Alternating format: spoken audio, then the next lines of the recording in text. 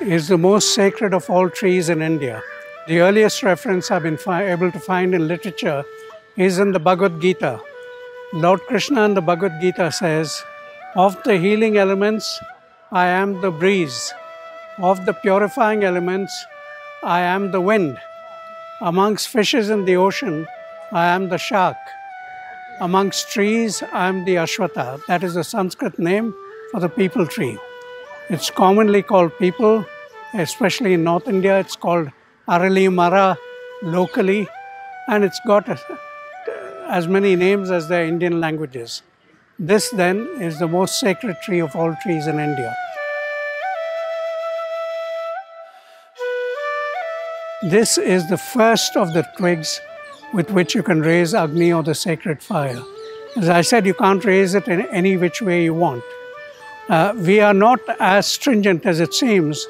The Parsis, when they have a flame out, they go all the way to Persia to go to the original fire, and then they bring that fire back to their temples in Bombay or on the West Coast.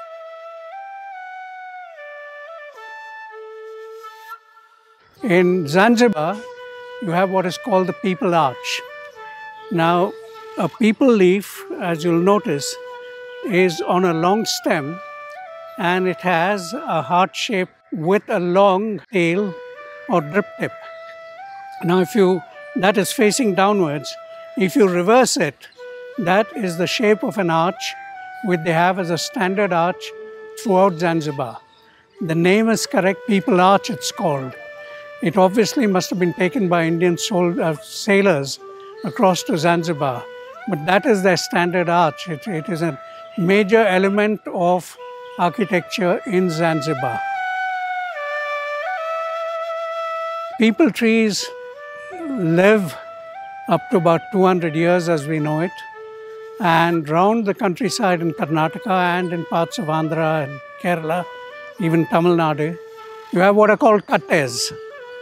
In kattes it's a raised platform where you have a peepal tree which is married to a neem tree. The male element is the neem tree. The peepal tree is the female element. But in these kattes, because they're sacred, nobody ever interferes with the neem tree or peepal tree. So the finest peepal trees can be seen in kattes actually, going up to a height of 90 feet and over. Now the peepal tree is sacred to the Buddhists, the Hindus and the Jains.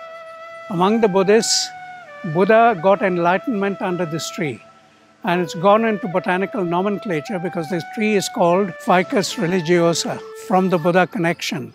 It is also sacred to the Jains because Lord Mahavira renounced the world under this tree.